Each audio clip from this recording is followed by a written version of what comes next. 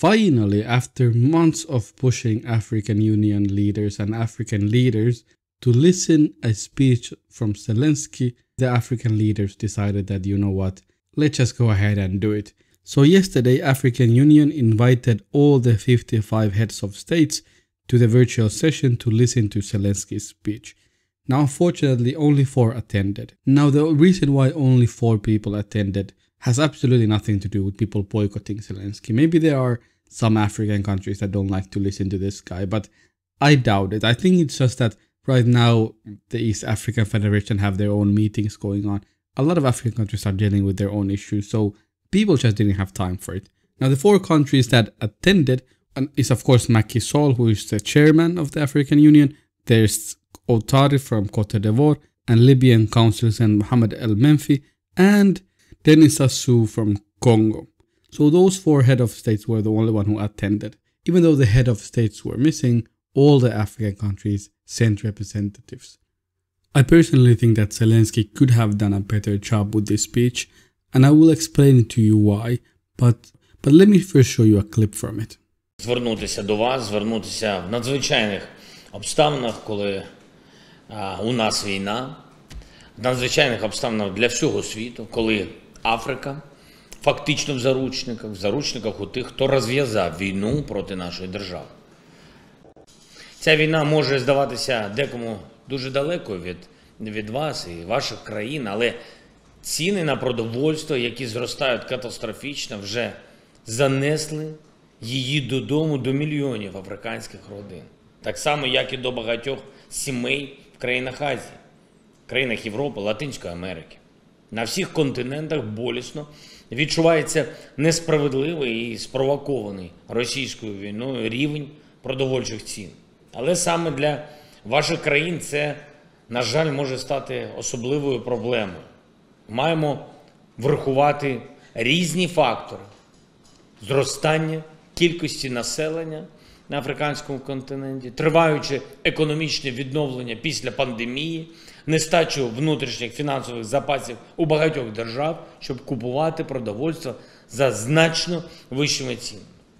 В умовах саме фізичного дефіциту на глобальному ринку деяким країнам африканського континенту особливо складно зберегти необхідне постачання продовольства. I think this is a failed speech from Zelensky. I think he failed to realize who his audience is. You are giving a speech to the head of African Union and to head of African countries. They know what the situation is in Africa. They know what are the issues that we are facing. You don't have to come and lecture us about them. And by the way, we are not hostage to Putin. Putin and Russia is not keeping us in hostage. We are hostage to bad leaders. We shouldn't be in this position in the first place. If our leaders behaved like the leaders of Eritrea, who have taken farming seriously, we wouldn't need anything from anyone. So this is a self-inflicted wound, and whatever happens between Russia and Ukraine, the reality is that we should aim to become more self-sufficient and less dependent on European countries for food and for everything else. This is a lesson to every African country. And listen to some of the things that African leaders have been saying. I think they have finally understood that we cannot be in this position.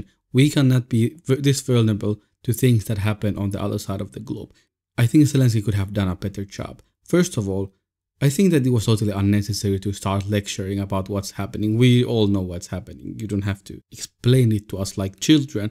But what you could have done is what Putin did. And of course, Putin is a leader who's been in power for a long time, so he has more experience. But when African Union head went to meet Putin, what Putin did is he put things into historical perspective. He brought up all the positive relationships Africa and Russia has had, all the good things that we've done together, all the things we've achieved. And he also brought up things like how they supported Africa against the colonialists. Now, if I was Zelensky, right, I would have done the same thing, because we do have history with Ukraine. Now, recently we've been trading with Ukraine, but Ukraine has historically sent peacekeeping forces to some parts of the continent with the UN. A lot of the African leaders, a lot of people, even some of my family members, were trained in Kiev. Now, back in the days when it was part of Soviet Union, but still, Kiev and Ukraine has always been an important place where Africans go to study. Now, we all know what happened to those African students when the war began, but that's another story. But that's still something that we have. He should have brought that up. What he also should have done is he should have put things into perspective for the people who are listening to him, for Africans who are listening to him. He should have said things like what the Russians are doing to us today is what the Europeans did to you back in the colonialism era when they invaded you, cut your country in pieces, and that's what Russia is trying to do. He should have said it, but he can't say it because at the end of the day, he cannot criticize the people who are funding him. And I understand that. I have no problem with that. But I'm just saying that it would have been a better speech if he actually considered who his audience is, instead of coming and lecturing us about things that we already know. Now, I do wish all the best for Zelensky. Now the speech is done. Until the next speech, I'm out. Thanks you all for watching. I'll see you on the next one.